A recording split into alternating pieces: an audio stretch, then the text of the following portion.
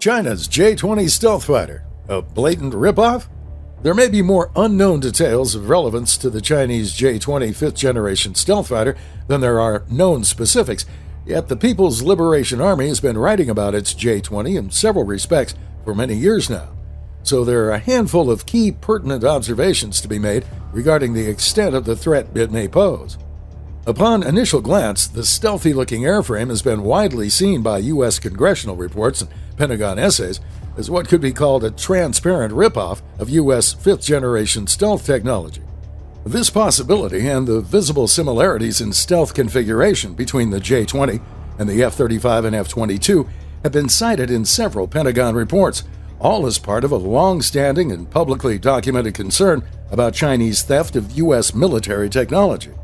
The J-20 does look stealthy, as it has the standard blended wing-body stealth shape, rounded fuselage, few if any protruding structures likely to generate a return radar signature, and what appears to be an internal weapons bay devoid of external pylons. While many have drawn comparisons between the J-20 and F-35, the J-20's apparent dual-engine configuration looks a bit F-22-like. Also, the J-20's dual-wing configuration looks a bit different than existing F-22 or F-35 designs, as its fuselage is more elongated and larger than U.S. fifth-gen aircraft. While available specs published by AeroCorner do say the J-20 is nearly 5 meters longer than the F-22, the largest differences appear to be maximum takeoff payload and fuel capacity. AeroCorner lists the length of the J-20 at 23 meters, compared to just under 19 meters for the F-22. Range is also dramatically different as well, as additional size and fuel carrying capacity results in a massive range disparity. AeroCorner reports that the J-20 flies with a 4,166-gallon fuel tank, compared with 2,400 for the F-22. This disparity results in a massive range difference, as the J-20 is listed as having a range of nearly 3,000 kilometers farther than the F-22. The spec sheet says the J-20 can travel to ranges of 5,926 kilometers, a range which puts Taiwan well within the reach of mainland China, whereas the F-22 is slated as having a range of 2,963 kilometers. However, with two non-stealthy external fuel tanks, an F-22 can travel more than 1,864 miles. Yet, a plane with this configuration will compromise dogfighting ability and speed. As a longer, dual-wing stealth fighter, the J-20 is likely much less maneuverable than the F-22, and therefore less likely to challenge the Raptor for air superiority in air-to-air combat. However, once over a target area, the J-20 appears to have a massively larger payload capacity to deliver ordnance, one reason why the J-20 is much slower than the high-speed F-22. The specs list the speeds at 1,963 knots for the F-22 and only 1,333 knots for the J-20.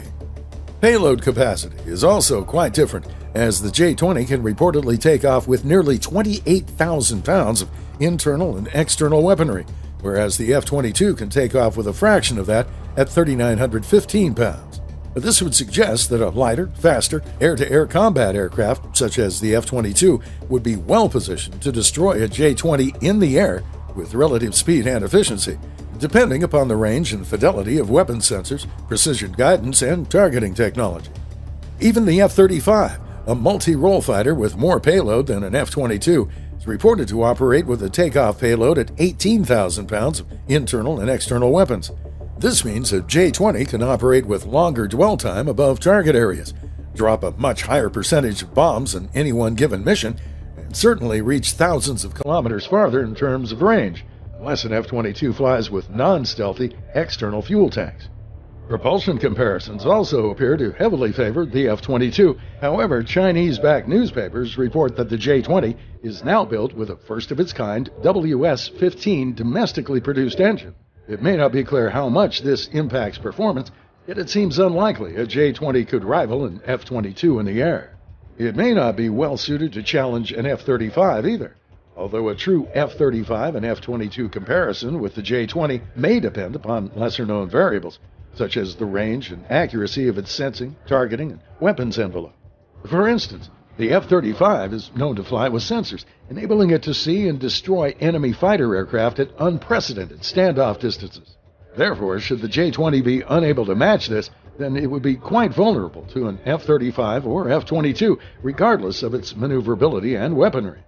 Should a J-20 be seen before it can detect an F-22 or F-35, other variables will certainly matter less. Secondly, the precision guidance seeking or course-correcting accuracy of air-to-air weapons would likely be a deciding factor as well. Finally, all of this likely relies upon the aircraft's ability to network with other nodes across multiple domains and operate with high-speed, potentially AI-enabled computing and mission systems. The answer regarding which aircraft would ultimately be superior may reside in answers to these lesser-known variables. The bottom line? What this might suggest is that the U.S. Air Force and Navy would be well served to find and destroy J-20s in the air before they are over target areas where they might be able to use a large bomb-dropping payload capacity to inflict damage or overwhelm air defenses with numerous attacks per single aircraft.